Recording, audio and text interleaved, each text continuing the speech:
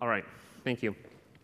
I know this is my first time in front of many of you, so I figured I would give you kind of one slide of introduction. I don't want to go too far into what I'm doing because I know many of you will be here tomorrow, and I'm talking a little bit more broadly about research there. But my research is in empirical security and privacy, a lot of looking at the real-world events that are taking place on the internet today. There's kind of been three major themes of this. One has been building systems to actually collect data about what's going on the internet. A lot of this has been involved in internet-wide scanning, understanding how web servers, mail servers have been deployed. But it's also been a lot of working with industry groups to understand what they see in their data, working with groups like Google and Amazon and Cloudflare to look at the incoming connections to essentially understand what is going on the internet. It's massively distributed, but oftentimes we need this kind of global perspective in order to make the right policy decisions, in order to understand errors that have been made in deployment, and in order to understand how to build kind of the next generation of protocols and how they'll fit in with what's already out there. But actually, today I wanted to actually talk about an event that kind of, I think, sets the stage a little bit for today and kind of motivation around security. And I actually want to go back to October 21st, 2016. And this is a day that many of you may remember when a lot of these popular websites, Twitter and Amazon and PayPal, were unavailable largely on the eastern seaboard, but also on the West Coast, kind of all over the US. And these sites were unavailable on and off throughout the day. And this, of course, led to this kind of rampant speculation that the United States was under attack. This was another nation state trying to take down American infrastructure. This was right before the election, and people were saying, this is a trial run. So we got these kind of crazy different statements from everyone. And today I actually wanted to describe what actually happened, because it's actually kind of interesting.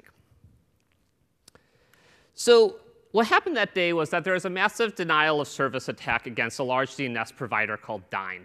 Dyn is kind of one of those big plumbing companies on the internet that provided DNS for Twitter, for Amazon, for these other companies. It allowed you to do the lookup from domain to what were these groups' IP addresses. And they came under a massive denial of service attack that day that essentially overloaded their network, overloaded a lot of their servers. And this was probably the first time we had seen an event kind of this size or of this scale. But it was actually the third event in a series of 4 that looked very different than the previous denial of service attacks we had seen on the internet. The first one actually happened in September of 2016, and it was an attack that hit the European hosting provider OVH. And then there was another one that hit a blog for Brian Krebs, a security blogger and researcher, later in September. And then in October, this first one hit Dyn. And that's when people really started to take notice that there was this large attacks. But these kind of 4 attacks looked very different from what we had seen before. And there were kind of 2 major differences. First was just the sheer magnitude of the attack. This DDoS attack that we saw against Dyn, that we saw against Krebs, was about twice as large of an attack that we had ever seen publicly documented before. So the attack was somewhere between 600 gigabits per second to a terabyte of traffic coming in. And beforehand, we had seen somewhere around 360 gigabits of traffic. And the second way it was different was that we had been very used to seeing distributed denial of service attacks that were amplified in the past. Someone would essentially spoof the source IP address of a client. They would send this to a DNS resolver, to an NTP server, to some sort of service that would amplify the request. And they would send that amplified request to the target victim. And this would mean that even if you only had 1 gigabit of bandwidth, you could still deliver quite a punch with a 60 to 70 times increase in the amount of data that you were sending. And this is what we had been seeing for quite a while in the DDoS space. But what hit these 4 attacks actually didn't use any amplification. There wasn't this 60 to 70 times increase in the traffic. In fact, it was all organic traffic. It was direct connections from hosts on the internet that were sending GET requests, that were sending malformed router packets. But it was 600 gigabits of true traffic coming from devices. And what was also different was that the IP addresses we had seen in this attack were IP addresses we'd really never seen on the internet before. These were not normal client addresses. In fact, they were all IoT devices.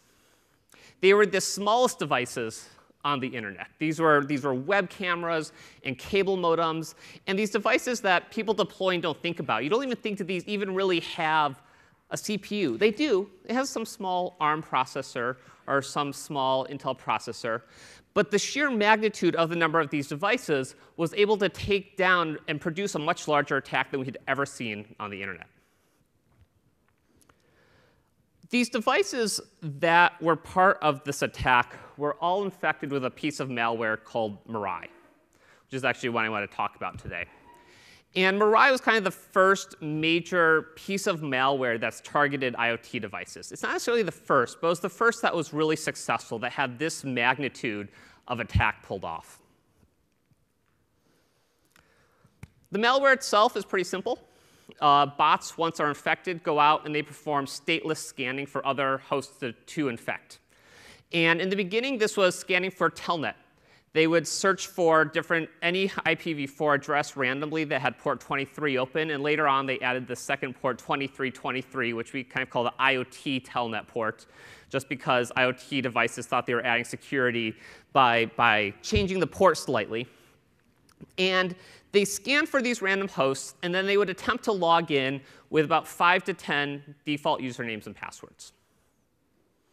And these were passwords like admin or root password. These were not ingenious combinations. These were, if you sat down and wrote 5 or 10 things on a paper, probably what you would write down.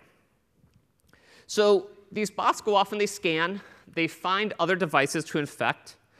They report them all back to kind of a central C2 or command and control server. That server then essentially sends out a task to load malware on the machine.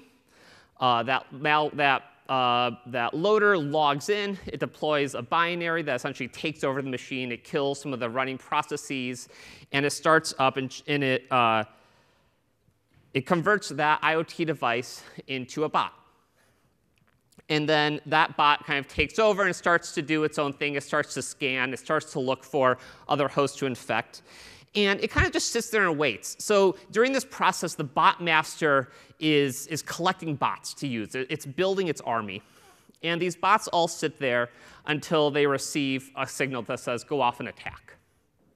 And we'll talk about a little later of who they attacked and why. But this looks a lot like the malware we had seen on desktop computers. But it was very specifically targeted towards IoT devices.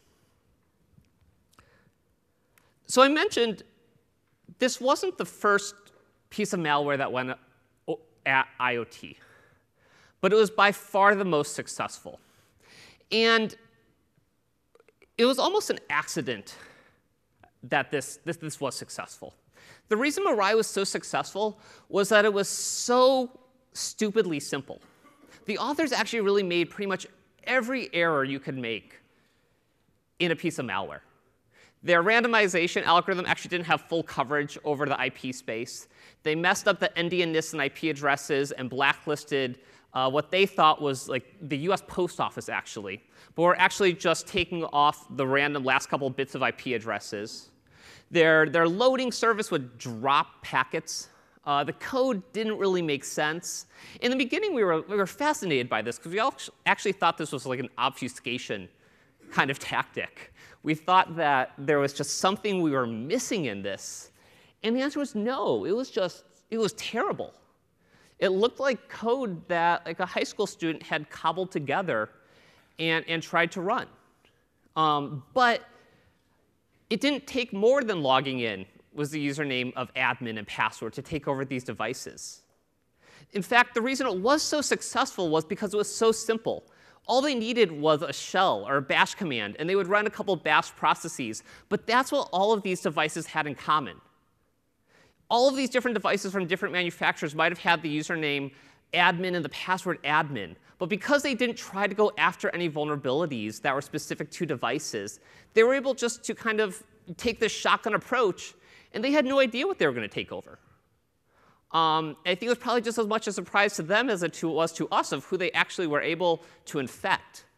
But it was the simplicity that really led to the success in this ecosystem. So the authors took these existing pieces of malware and essentially dumbed them down and added a little bit more statelessness, and they were able to take over hundreds of thousands of devices with it. So that's kind of the background of what Mirai was, but what actually happened in October. I mean, I think this is what's actually a little bit more interesting. And the first question, I think, is a pretty simple one. How large was Mirai? How many bots did it actually take over? And the news sources had numbers all over the place. We saw numbers from 500,000 to 1 million to millions. And a lot of those were pretty exaggerated because a lot of these hosts were in space where there was just a lot of churn. And so a lot of these hosts were being double counted. But we were actually able to track pretty specifically the size of the botnet because it scanned using this kind of bizarre hacked together approach that was actually very fingerprintable from the outside. They took static values and they put them in all the fields that should have been random, like your IP ID and your TCP sequence number. And you have several of these fields where you usually have 32 bits of entropy, but they just use the same value in each of them. So if you watched the traffic that you saw coming into a large network, it was pretty obvious what machines were part of Mirai. We actually saw the first scan on August 1st, 2016. This actually isn't an IoT device. It was a server that was rented out of a hosting provider in New Jersey. That was like a kind of a bulletproof hosting provider named DataWagon. And they scanned for about 2 hours. And you can kind of see the beginning of what's going on. Then after 2 hours, they stop. And then we start to see the botnet emerge. So what happened was this person essentially ran a scan from a host they controlled. They found a list of initial IP addresses to go after. Then they went and loaded malware on them. And then they said, OK, all of my bots, go forth and look for more victims. So within the first minute of the botnet starting, there were about 800 devices infected. This raised to about 11,000 in about 10 minutes. And then it continues to grow. By the end of the first day, about 24 hours, there's about 65,000 hosts that have been infected and are going out and scanning. And again, this is just based on logging in with default usernames and passwords. I think there's 5 hard-coded in the initial malware.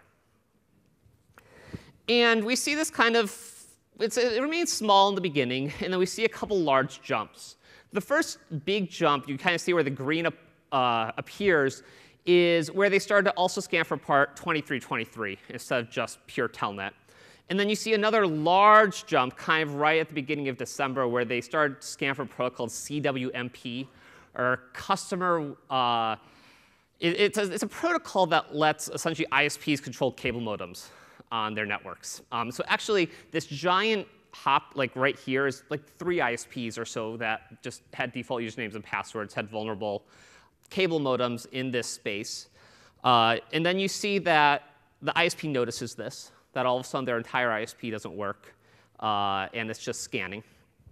And they patch, and then you can kind of see this decay as folks restart their modems, that they come back and take on their normal kind of activity. So at the peak here in December, there's about 600,000 hosts that are infected. But the steady state kind of stayed somewhere between 200 and 300,000 hosts. Then you'll notice kind of towards the end it starts to decrease. And that's not good news, actually. I'll come back to that a little bit later. So Mirai takes over 600,000 of these IoT devices. And it's capable of producing about 600 gigabits of DDoS traffic, taking down these pretty large providers. What did Mirai actually take over? We can actually look at this because most of these devices that you could log in over Telnet also had web interfaces that actually very helpfully tell you exactly what they are. It might even be the Telnet prompt that says, hey, you're logging into a Netgear router, or you're logging into this camera. But we can go through and we can pull out, using internet-wide scanning, what all the websites and all these devices looked like at the time that they were taken over. And from that, we can start to understand what these actually were. And they truly are IoT devices. We actually see very few devices that were desktop computers or anything like that. The vast majority were home routers. They were cameras and DVRs. They were NASs, like network attached storage devices.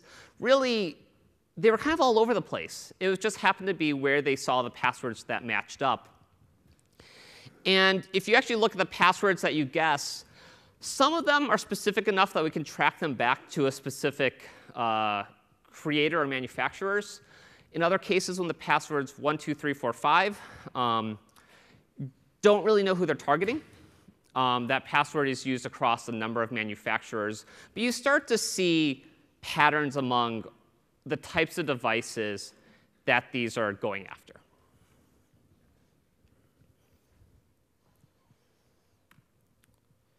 So I mentioned in the beginning that these are the 4 kind of large attacks. There was OVH, there's Brian Krebs, there was Dyn.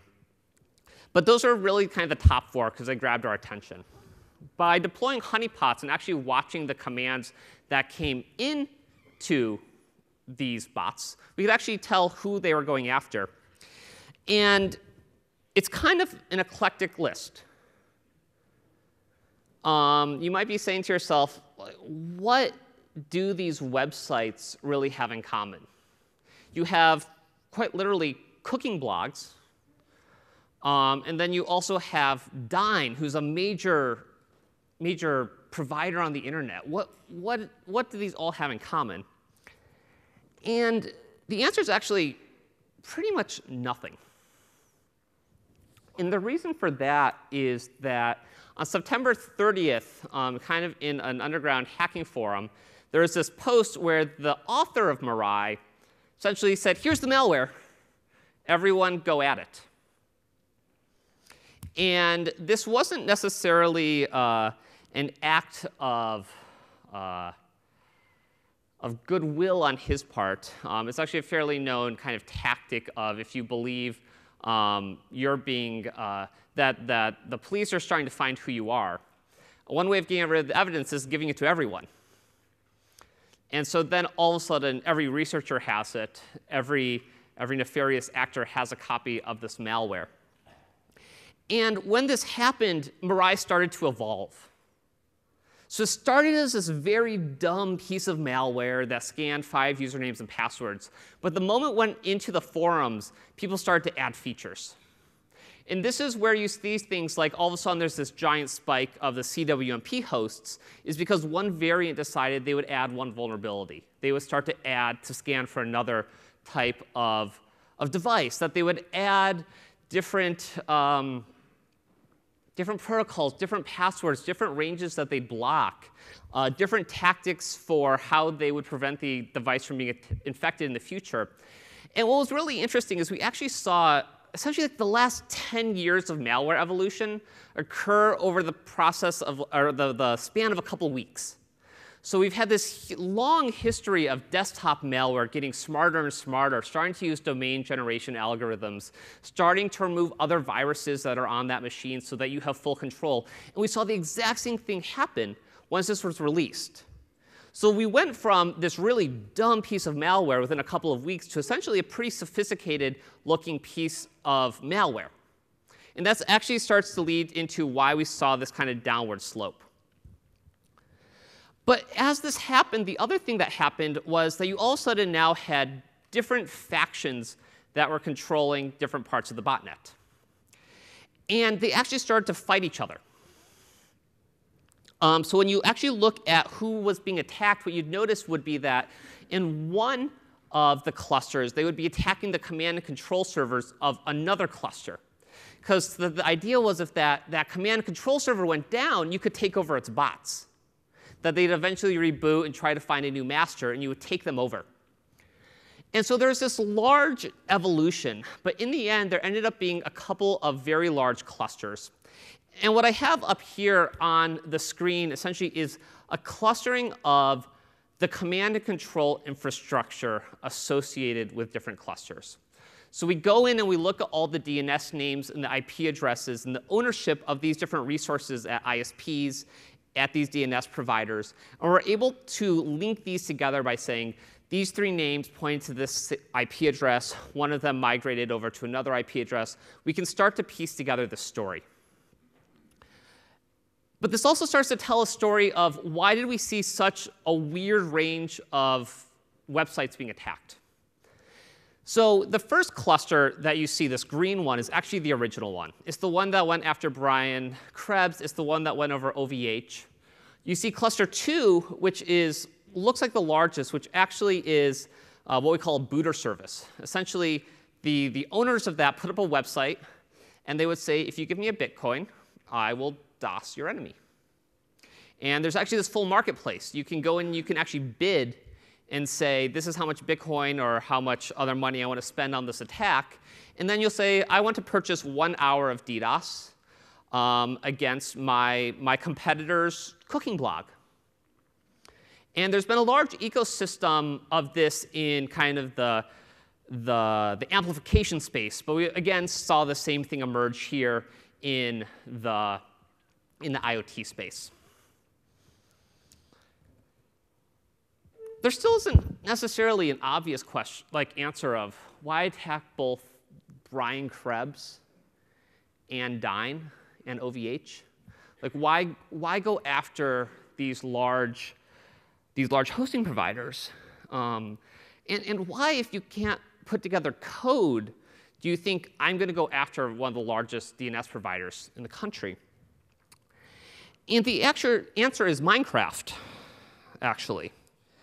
One of the reasons that these denial of service kind of groups come up is that there's a lot of money to be made running a Minecraft server.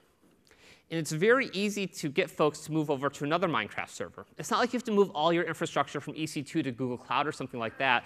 Gamers say, this server's down. As long as all of us move to the same other provider, let's move.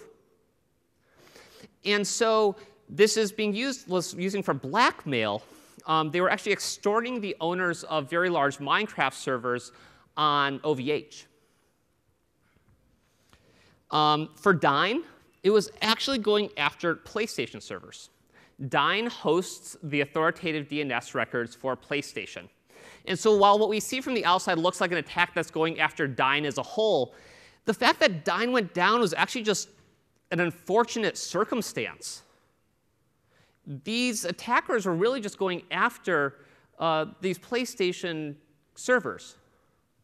And if you DOS correctly, you have an advantage in this game because the other players don't know this is coming. They can't time their moves. And it had nothing to do with an attack beyond just going after a couple of these servers. For Brian Krebs, they were actually just pissed at him. They were really upset that he had written an article that kind of had uncovered a similar booter operation, and it was run by their friends. And they decided to go after him for this. And that retribution was the largest attack we had seen on the internet. But again, they were annoyed their friend had been arrested because of an article that Brian had written. That's where we are. We took down the largest DNS provider because a couple of folks are really upset about a blog post. That's where we are in the IoT space right now. So who are these people? As I mentioned, the authors of this did some really stupid things. And we actually know who did it. They were actually arrested in the end of 2017. These were a couple of college students. They were undergrads. They had started a business operation where they would blackmail the owners of these Minecraft servers. That was their business. They would send someone an email saying, if you don't move over to our superior DDoS protection service, your website's going to go offline. Really, they just wouldn't DOS them if they paid up.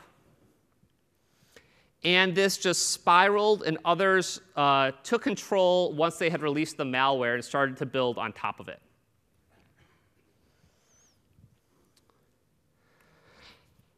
Mirai has this somewhat ironic name, or maybe it's depressing, I don't know, of the future. And I don't know if this was necessarily know what the authors meant when they named this. But it does kind of raise this interesting question of this likely is kind of the future unless we start to clean up this act. And it's not just policy. Most of these devices actually were not in the United States. Most of them were actually in, I don't have this slide, but I can pull it up. There's this bias here. Actually, you can't see this, can you? Let's see. If I can show this to you.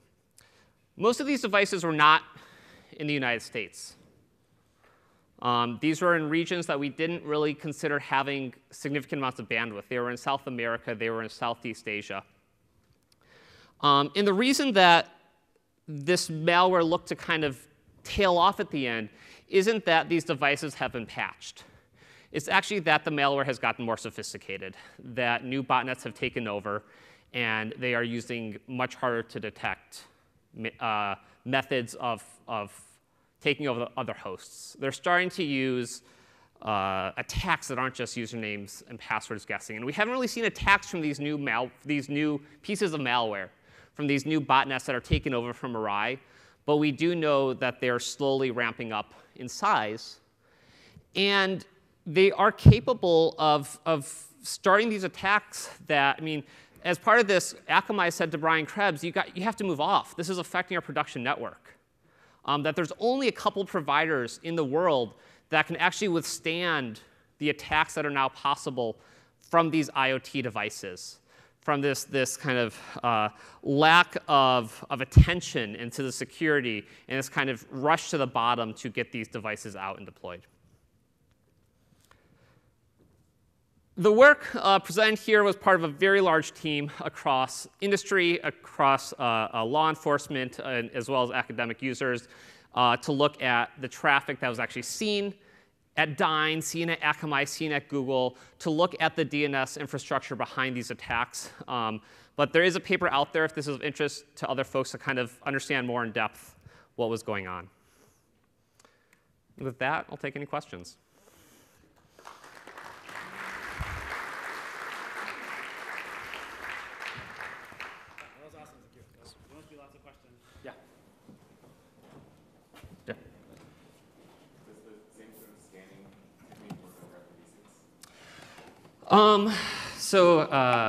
IPv6 to me is 2 to the 96 times larger.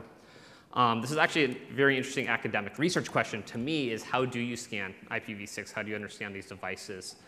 It's not possible to just brute force. That's not going to work. You have to have a much more intelligent kind of plan, a more algorithmic approach where you look at what devices have been deployed. Can you detect what addressing schemes have been used in different regions? So maybe you look at DNS records and you see that these are a certain offset apart between the IPs they give hosts. And from there, you can start to learn and understand how you should use different regions. I don't think we'll necessarily get to the fully comprehensive kind of scan that we saw for Mirai or we've seen for tools like ZMAP. But I do think we will see effective IPv6 solutions. Actually, I have to ask before, this is a question that must be on people's minds, which is, what do we do to prevent these kind of things? To prevent these? I mean, the bar here, I think, for IoT is low in many ways from the security perspective. These weren't genius attacks. These were usernames and passwords.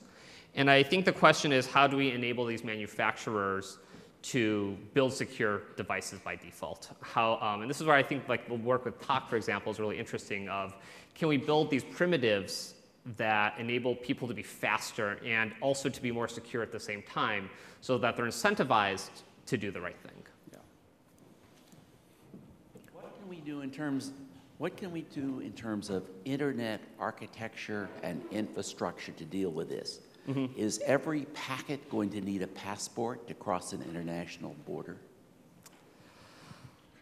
It gets tough when you add that international part at the end. In the amplification space, there are simple things to be done.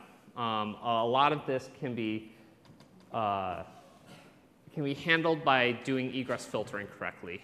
In this space, it's not immediately obvious what to do because these aren't devices that are sending a lot of bandwidth. It's very hard to detect that this is an attack when each device has such a small amount. There have been a lot of proposals in this space, but it's unclear right now what we do that actually works with kind of how the internet is currently deployed. And so there's many kind of theoretical ideas out there of ways to solve this, but I haven't seen really tractable solutions today that we can deploy.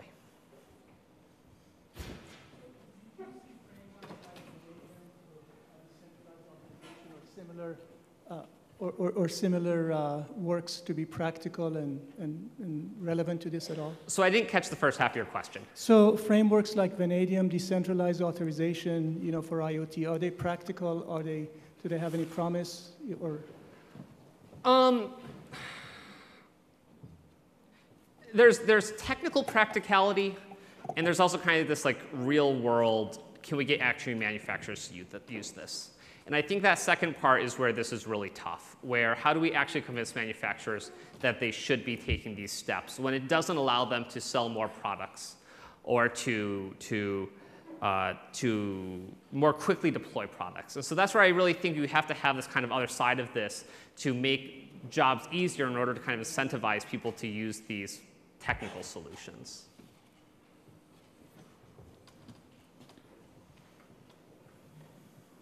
Okay, thank you very much for using Japanese words as senpai and mirai. Okay, I'm Japanese. Well, I can't take credit for that. My question will be this. Okay, every IoT device should have the computer that processes a cryptograph.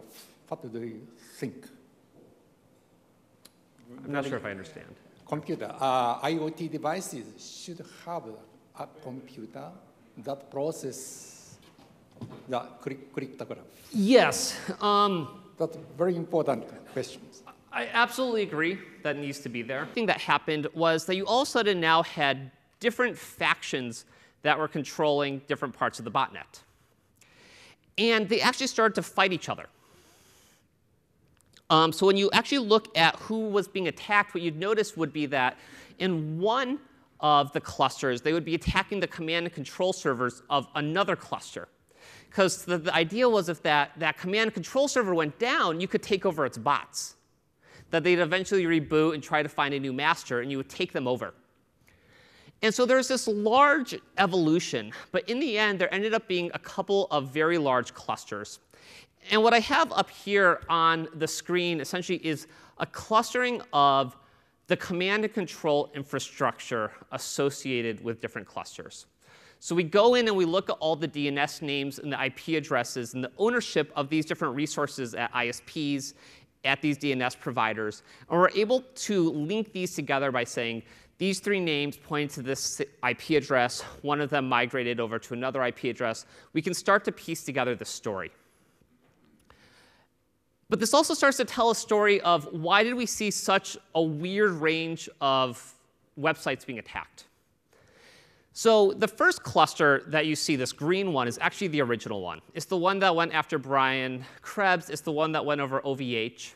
You see cluster 2, which looks like the largest, which actually is what we call a booter service. Essentially, the owners of that put up a website, and they would say, if you give me a Bitcoin, I will DOS your enemy. And there's actually this full marketplace. You can go in and you can actually bid and say, this is how much Bitcoin or how much other money I want to spend on this attack. And then you'll say, I want to purchase 1 hour of DDoS against my competitor's cooking blog. And there's been a large ecosystem of this in kind of the amplification space. But we, again, saw the same thing emerge here in the IoT space. There still isn't necessarily an obvious question, answer of why attack both Brian Krebs and Dyn and OVH? Why go after these large hosting providers? And why, if you can't put together code, do you think I'm going to go after one of the largest DNS providers in the country? And the answer is Minecraft, actually. One of the reasons that these denial of service kind of groups come up is that there's a lot of money to be made running a Minecraft server. And it's very easy to get folks to move over to another Minecraft server. It's not like you have to move all your infrastructure from EC2 to Google Cloud or something like that. Gamers say this server's down as long as all of us move to the same other provider. Let's move. And so this is was using for blackmail. They were actually extorting the owners of very large Minecraft servers on OVH. For Dyn, it was actually going after PlayStation servers. Dyn hosts the authoritative DNS records for PlayStation. And so while what we see from the outside looks like an attack that's going after Dyn as a whole, the fact that Dyn went down was actually just an unfortunate circumstance. These attackers were really just going after these PlayStation servers. And if you DOS correctly, you have an advantage in this game. Because the other players don't know this is coming. They can't time their moves. And it had nothing to do with an attack beyond just going after a couple of these servers. For Brian Krebs, they were actually just pissed at him. They were really upset that he had written an article that kind of had uncovered a similar booter operation, and it was run by their friends. And they decided to go after him for this. And that retribution was the largest attack we had seen on the internet. But again, they were annoyed their friend had been arrested because of an article that Brian had written. Like, that's where we are. We took down the largest DNS provider because a couple of folks are really upset about a blog post. That's where we are in the IoT space right now. So who are these people? As I mentioned, the authors of this did some really stupid things. And we actually know who did it. They were actually arrested in the end of 2017. These were a couple of college students. They were undergrads.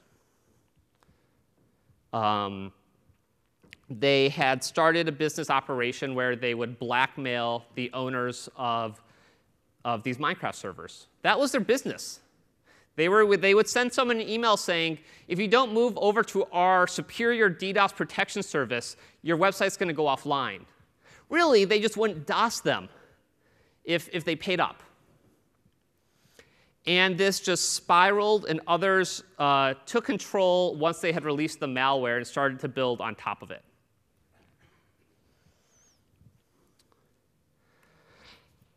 Mirai has this somewhat ironic name, or maybe it's depressing, I don't know, of the future. And I don't know if this was necessarily know what the authors meant when they named this. But it does kind of raise this interesting question of, this likely is kind of the future unless we start to clean up this act.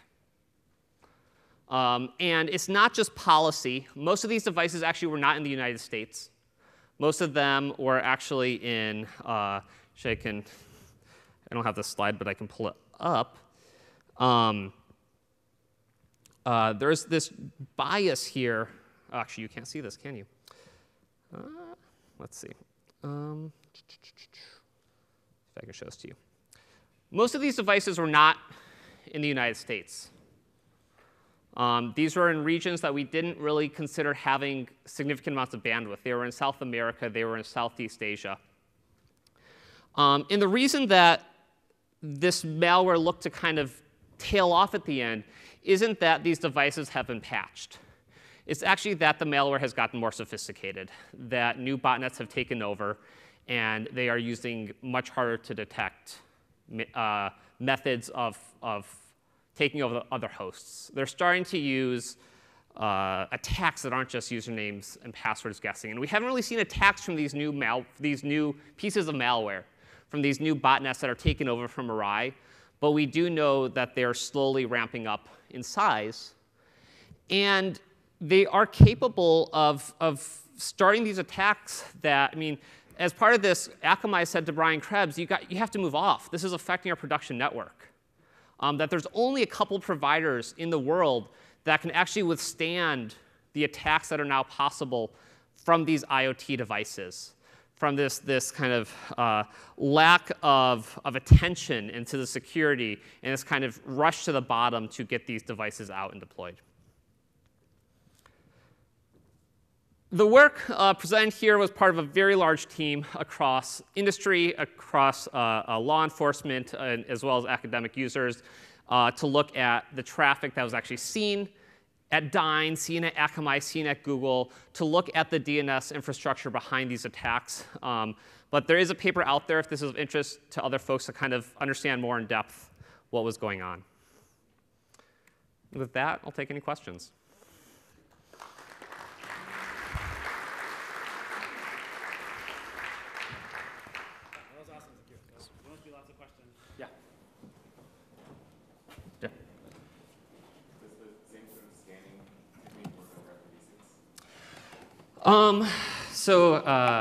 IPv6 to me is 2 to the 96 times larger. This is actually a very interesting academic research question to me is how do you scan IPv6? How do you understand these devices? It's not possible to just brute force. That's not going to work. You have to have a much more intelligent kind of plan, a more algorithmic approach where you look at what devices have been deployed. Can you detect what addressing schemes have been used in different regions? So maybe you look at DNS records and you see that these are a certain offset apart between the IPs they give hosts. And from there, you can start to learn and understand how you should use different regions. I don't think we'll necessarily get to the fully comprehensive kind of scan that we saw for Mirai or we've seen for tools like ZMAP. But I do think we will see effective IPv6 solutions. Actually, I have to ask before, this is a question that must be on people's minds, which is, what do we do to prevent these kind of things? To prevent these?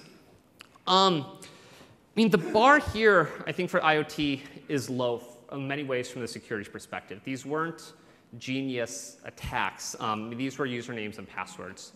And I think the question is, how do we enable these manufacturers to build secure devices by default? And this is where I think like the work with TOC, for example, is really interesting of, can we build these primitives that enable people to be faster and also to be more secure at the same time so that they're incentivized to do the right thing? Yeah. What can we do in terms of internet architecture and infrastructure to deal with this? Mm-hmm. Is every packet going to need a passport to cross an international border?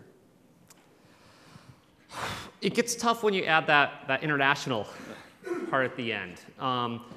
In the amplification space, there are simple things to be done.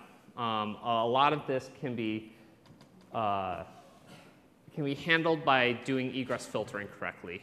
In this space, it's not immediately obvious what to do because these aren't devices that are sending a lot of bandwidth. It's very hard to detect that this is an attack when each device has such a small amount.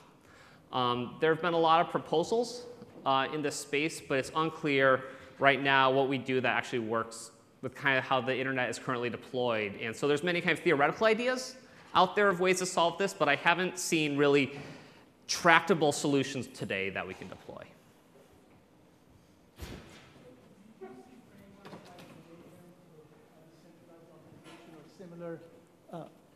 Similar works to be practical and relevant to this at all? So I didn't catch the first half of your question. So frameworks like Vanadium, decentralized authorization, for IoT, are they practical? Do they have any promise? Or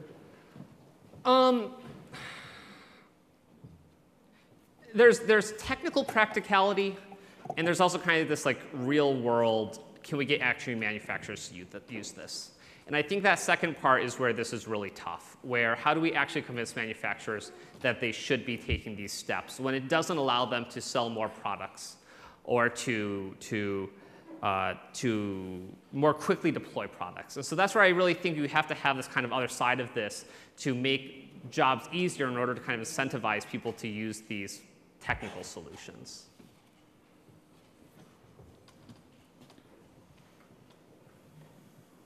Okay, thank you very much for using Japanese words as senpai and mirai. Okay, I'm Japanese. Well, I can't take credit for that. My question will be this. Okay, every IoT device should have the computer that processes a cryptograph. What do you think? I'm not sure if I understand. Computer, IoT devices should have a computer that processes the cryptograph. Yes. That's very important questions. I absolutely agree that needs to be there. I think in some ways it's